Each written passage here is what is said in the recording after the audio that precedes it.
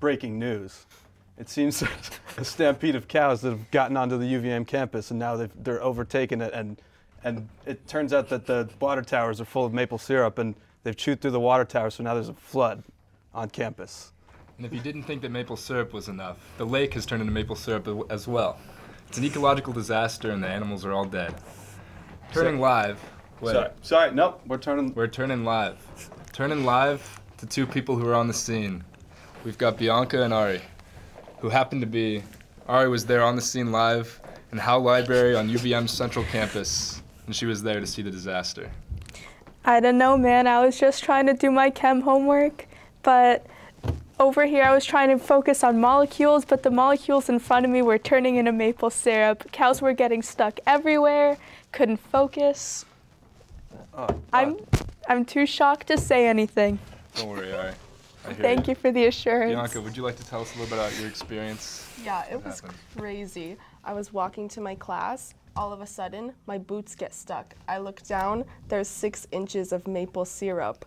What do? I try to run. I'm stuck. A cow steps on me. It stepped on me. I'm so sorry. Oh, geez, this is terrible. I know.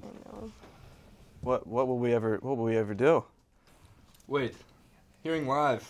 Updates are happening now. We're hearing many accidents on Main Street as cars are sliding all over the place in the maple syrup. Oh no! Oh. We're hearing many cows are getting hit by cars. Oh gosh! So much syrup. So what are you gonna do? I could have eaten that. Gosh, So That's true. Yeah. Gosh, It's like the Great Molasses Flood all over again. Everybody get your Oh, pancake goodness. batter. We've got lots to eat. Lots to eat. Okay. That's All right. that's all from us here today at UVM. At CCTV. Yes. Thank you. Thank you for And tuning good in. night. Hello, my name is Denise Argyle, and you are coming back to the Talkity Talk Late Night Talk Show.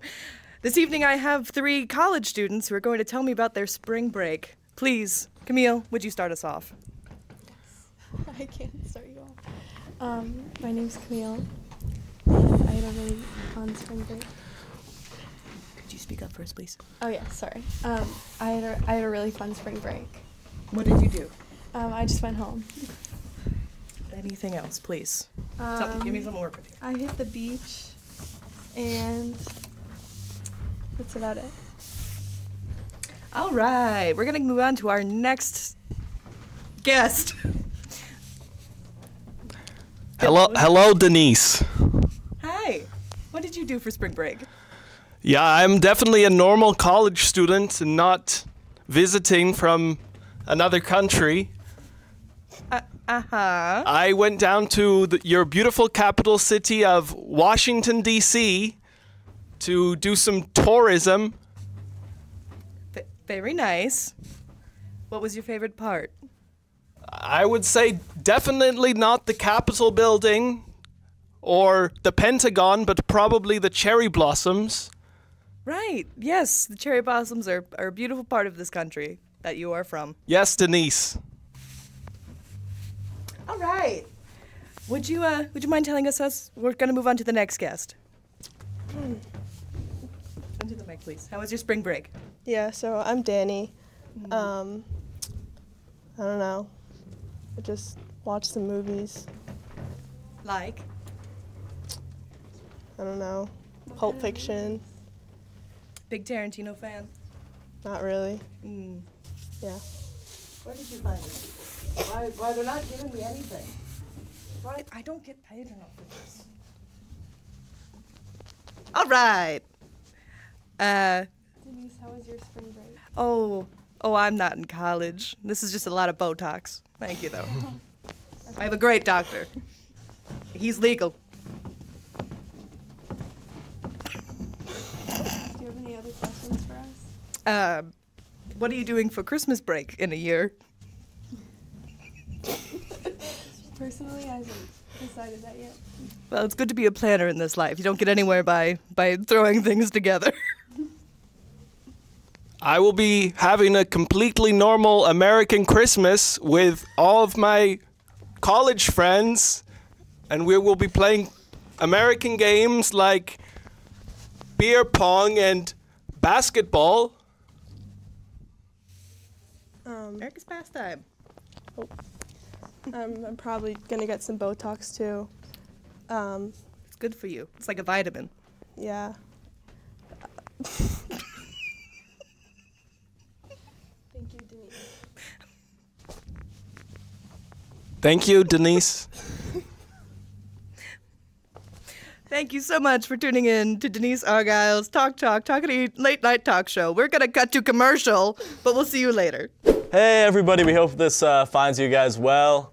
We just are over here. This is the UVM Visual Radio Show.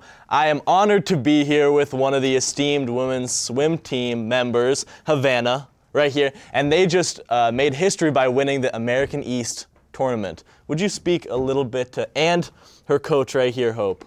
So both of them here, it's sort of the dynamic duo. Would you mind speaking a little bit to how that made you and your teammates feel? Yeah, I mean, it was our first America East championship that our school has ever won.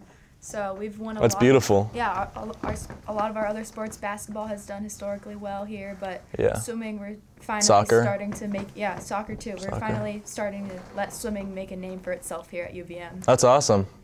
And how does this, what does this mean for the coaching side of things? Everybody's seen the players succeed, but what about behind the scenes? Yeah, for sure. I mean, I've been doing a lot of training with them and all.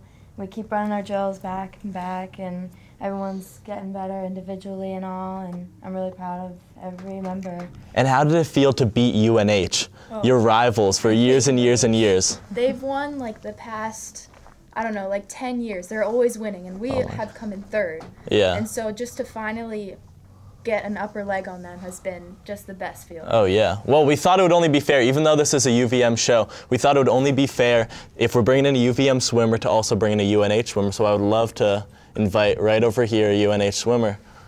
Coming over.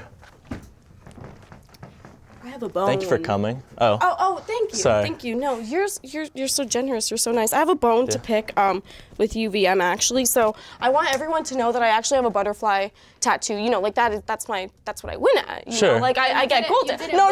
Oh, okay, but you beat me in that because you were in lane 5. Yeah, okay. Because I went faster in But prelim. you stole my lucky number. No. Yeah. No. If you swim faster in the morning, you get a faster seed for finals. So You're a 500-yard type girl. I'm more so of a butterfly girl, and you took that away from me. Beat you. Yeah, you can go. Go ahead. Hello, Maybe we could keep this civil here. So I can bring my coach in actually in the back. I actually coached myself from the age of 5 to be here right now. That's impressive. Maybe we could keep it a little bit civil. Everyone needs a coach. Okay. You should be on my team. Oh, a little bit of I can recruitment. teach you some lessons. I can step foot on UVM grounds before I win again. Never again. Excuse me, could we have a little bit of order here? So. We have no money, but we still beat you. I have money. I can beat you in that. But you don't need that's money. UHN. Let me ask you guys one question. I don't think so. Could I ask a question here? Could I ask a question? So you guys have had a relatively sort of even competition in the past decade or so? Or no? I mean, how's it been, wins and losses? Because you beat me, and I don't think that's fair actually. Because I've been under my training. I've been coaching myself since 5 years old, so I think that I should win. You need to learn some mannerism from a coach. That's what you need. That's what she does need. Under your tutelage, how would it change her game, you think? You've probably been watching her, you've probably been scouting her. Yeah, what is your I don't want her on my team. What would your tutelage? You just invited me a couple minutes ago. What would your tutelage do to her game, to her stroke? I don't think she needs any help with her game. I think she needs help with her mannerism. Yeah. She doesn't get to talk to my team like that. Like, athletes, like, sports are 90% physical, or 90% mental and 10% physical. Well, who's the psych minor here? Yeah, that's what I thought. Yeah, that's what I thought. Mental. So you're a psych minor now, we're learning. Okay, interesting. Yeah. Great. Yeah, thank you. Well, thank you. I'm glad. Thank you for listening to me. You're welcome. Yeah, thank you. I like having both sides some here. Okay, well, let's not call anybody out specifically. I just like having both sides here. And I'm glad UVM won, but I want to keep this a prosperous relationship moving forward. February. What's February mean? Champs. In a year? Next year. Oh. Oh. All right, well, thank you guys for joining us here. It's been another great show. Have a good night.